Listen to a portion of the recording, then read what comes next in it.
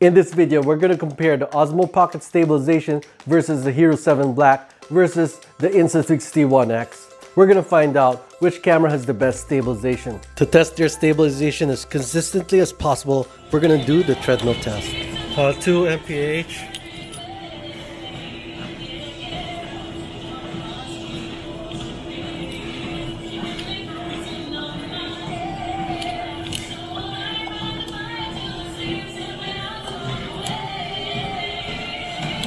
Three mph.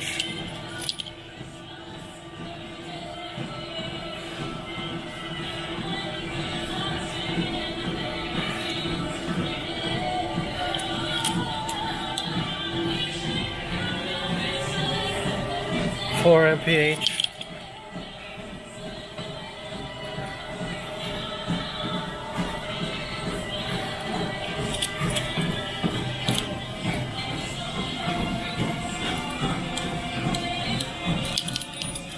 5 mph.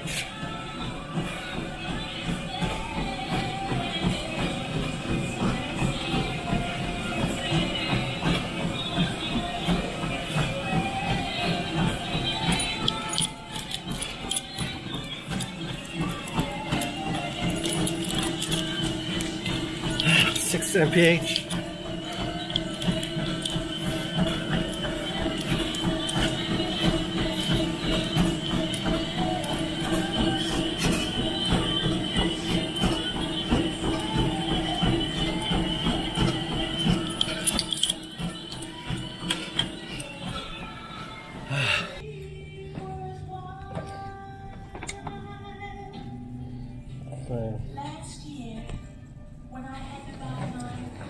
1 mph.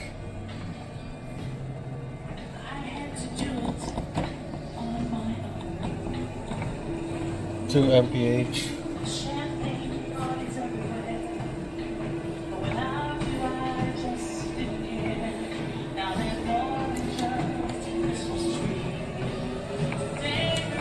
3 mph.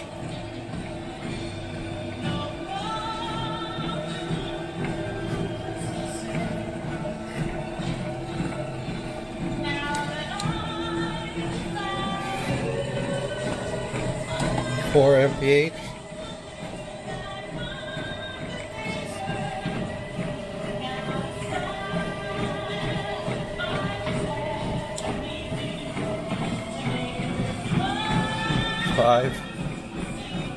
5 mph.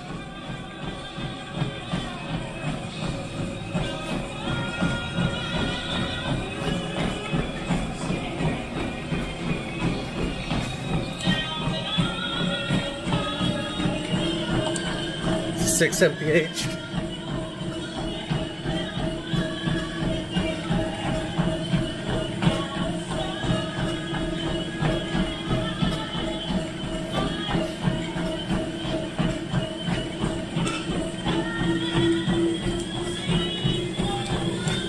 7 mph.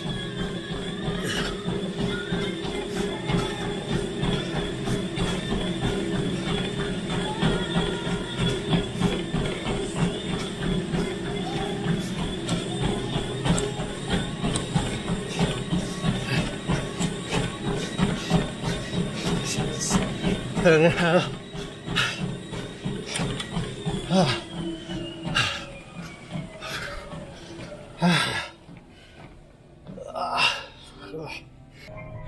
Next test is rolling. So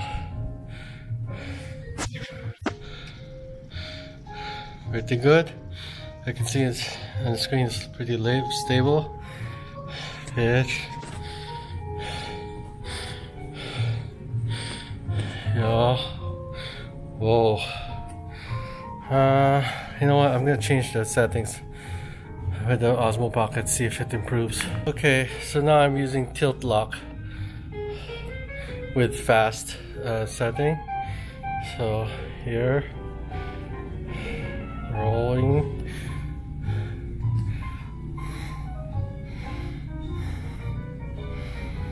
And okay. So which camera has the best stabilization? Well, I took a look at the footage and here's what I found. Before we say which has the best stabilization, let's take a look at what that means, what stabilization means. If we're talking only about pitch, yaw, and roll, then the best stabilization is the Osmo Pocket. It's clearly better than the Hero 7, definitely more stable. As for the Insta360 One X, the One X was very stable as well, but you could see a little bit of blur as the camera was moving and the EIS was compensating for it. Whereas with the Osmo Pocket, physically the lens wasn't moving thanks to the gimbal, so there wasn't much motion blur. That's why the Osmo Pocket had the best stabilization. But we also have to consider the range of motion. By range of motion, I mean the amount of movement that you can make before the stabilization fails. The Osmo Pocket had great stabilization but has a narrow range of motion. With the Osmo Pocket, if you aim it too far to the left or to the right, it starts aiming incorrectly and you have to recenter it. Now the Hero 7 also has a limited range of motion, but with the Hero 7, it doesn't act weird if you exceed the range of motion. You don't have to like recenter it or anything like that. As for the One X, well, that's its strength. It has unlimited range of motion and it will keep it stable no matter where you point it. In fact, I used the One X when I went bungee jumping and it was epic. Check out the video. So where does that leave us? Well, if you're going to take a video of something or someone and you have a clear idea of what you're going to shoot, then the Osmo Pocket is going to provide the best stabilization for you. I've been using the Osmo Pocket a lot for vlogging, like in talking videos like this, because I know what I'm shooting. I also like using the Osmo Pocket for B-rolls.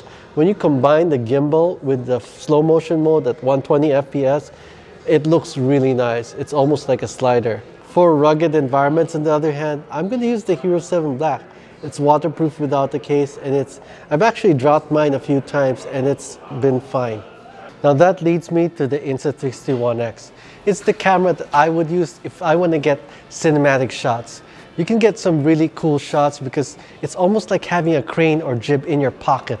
It's also the camera that I would use when I want to get shots of me with my family. Want to see how well a 360 camera works for family vacations? Watch this video.